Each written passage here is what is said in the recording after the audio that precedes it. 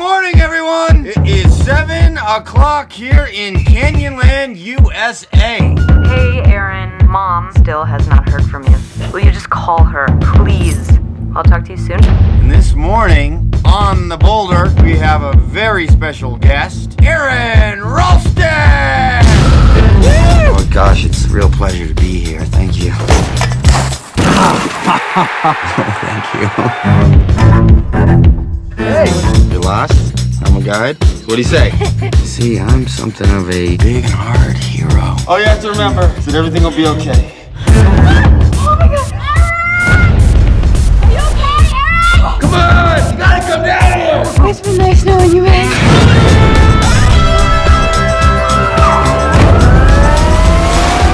I can do everything on my own. See ya! Bye. I don't think we figured in his day at all. Hey there, Aaron. Is it true you didn't tell anyone where you were going?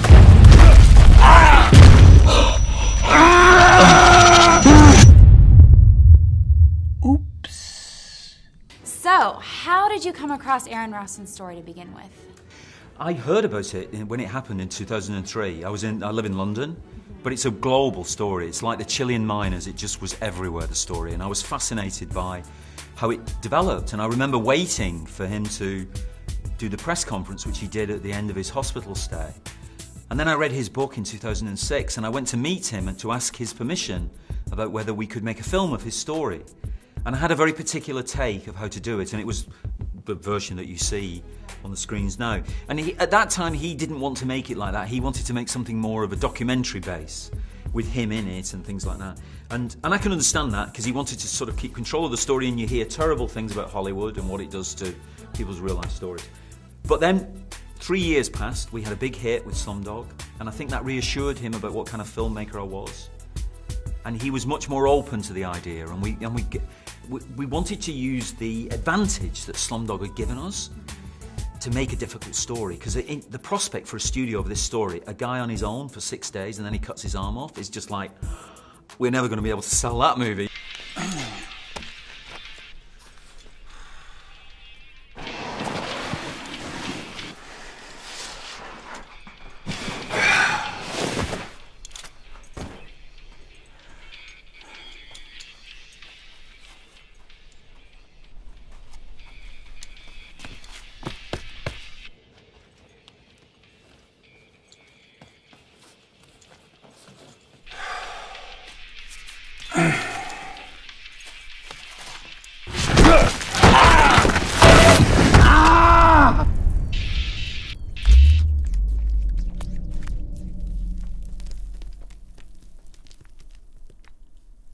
Having worked on it now for a year, it's one of the most extraordinary stories that I've ever come across, you know, as a reflection of ourselves in some way.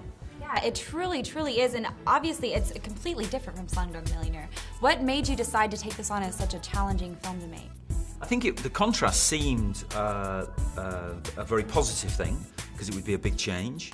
You wouldn't be making Slumdog 2, or right.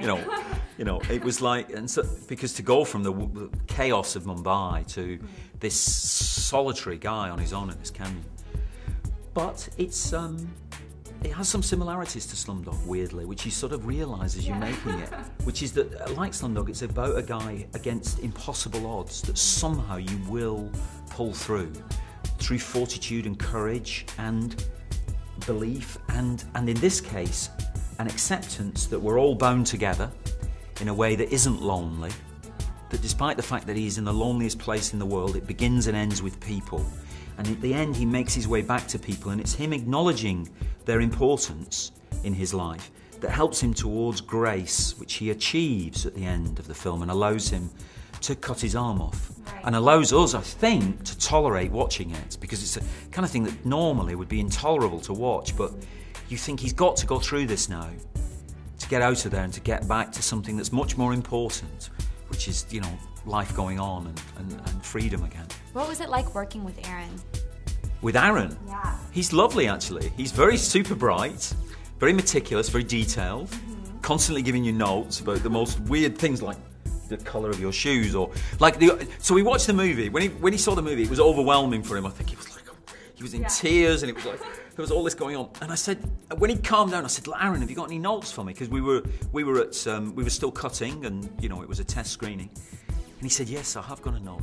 He said, you know, when he chains up his bicycle at the beginning in the desert, he said the bicycle was way too clean. It would have been much dustier than that. And I was like, oh my God. And I couldn't change it. And he was right. I was annoyed because he was right, of course. But those are kind of, he's very detailed. And you see that in his story, of course, is that as soon as he gets trapped, after his initial anger and physicality to try and get out of there, he organises his equipment. And it's like he's very precise and trying to work his way out. He was an engineer, he was an Intel engineer, you know, so he has that application. That's the way he thinks, you know.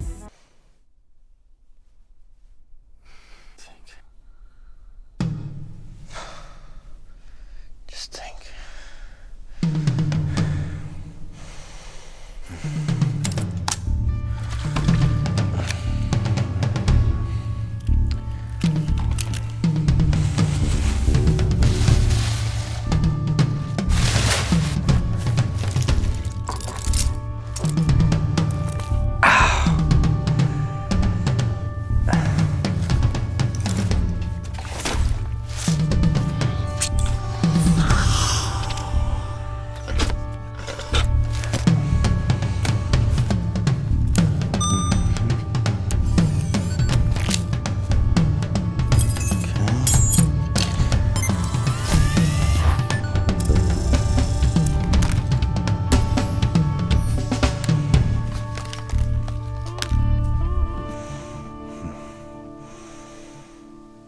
You were quoted to have said, I want my films to be life-affirming. How has creating 127 hours affirmed your life? I think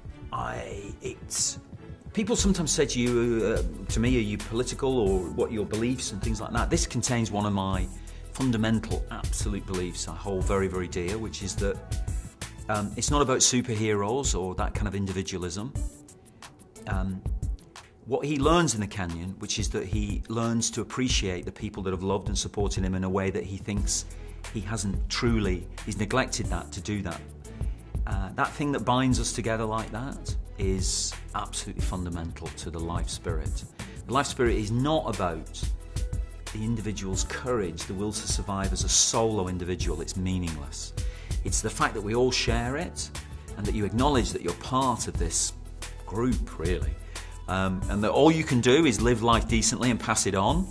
You know, it's very short what we do, and that's what we're here for, really, to do that. And I believe that very, very fundamentally, and the film is sort of about that. It begins with him running away from people, and it ends with him swimming back to people, really, and being embraced. It doesn't change him completely. He's still a climber. You can't change some instincts. But he does appreciate the pain that he put people through, and that how he has to heal that in order to be able to live his life more fully going forward, you know. You really, really captured the beauty of human connection, and we just wish you the best of luck with this film, and thank you so much for taking time to talk to us today. Cool. Thank you very much.